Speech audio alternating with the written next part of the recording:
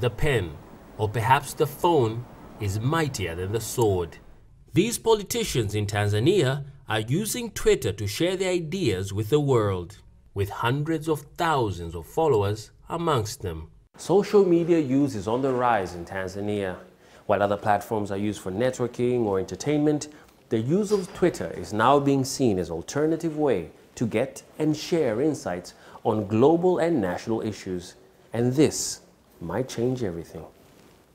Experts say that Tanzania has almost 300,000 active monthly users, and that although Facebook and Instagram have higher numbers, it is Twitter that is beginning to hold more political and social power. Because of the proliferation of Twitter, today you can reach millions in a matter of seconds. And people will retweet. That means, the retweet means your ideas get to spread rapidly. Politicians use Twitter to get their thoughts out quickly and in a short yet powerful format. An active Twitter user himself, Imani says Twitter is a strong tool for change.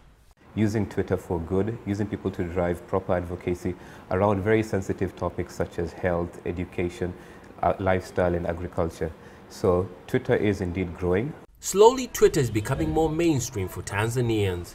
Those who understand its reach and speed say it is a tool that can be used by many to push their agenda. Daniel Kijo, CGTN, Dar es Salaam, Tanzania.